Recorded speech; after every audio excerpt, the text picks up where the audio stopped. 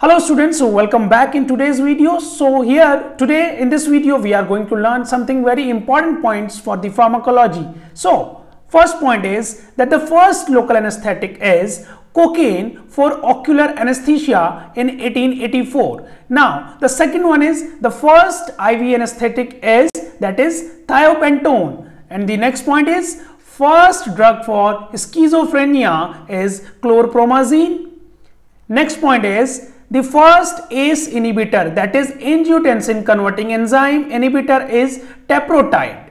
Now coming on the next one, that the first oral ACE inhibitor is captopril. Next one is the first fibrinolytic is streptokinase, and the next point is first antibiotic is penicillin. Next point is first anti-tubercular drug is PAS, and followed by the streptomycin. So this is all about this video. So stay tuned and thanks for watching.